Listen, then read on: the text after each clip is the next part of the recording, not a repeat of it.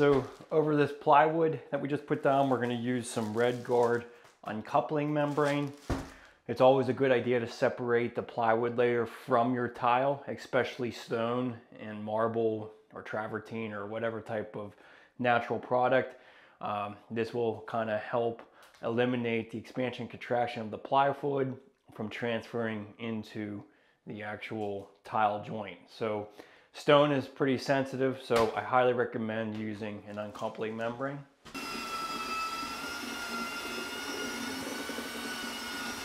You basically just thin set this down into place using a 1/4 by 1/4 inch trowel. You want to use a modified thin set, and then you could see how soupy this mixture is. You wouldn't want to set tile with this, but it's going to work great for adhering to the back of the membrane. So